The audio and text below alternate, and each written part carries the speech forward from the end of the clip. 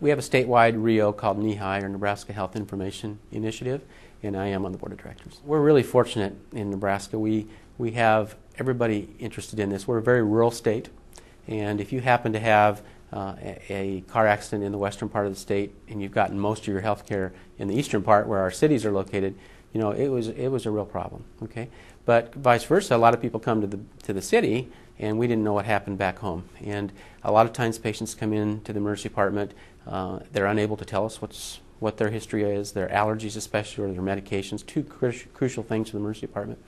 So this makes a lot of sense for a state like ours. We're also real fortunate that we've got other players. We have the insurers, the payors actually involved, and yeah, you know, they're gonna gain a lot from this because we're not going to be doing duplicate tests. We can use it for eligibility checking and some other things that are important to them. But it becomes kind of a win-win for all of us.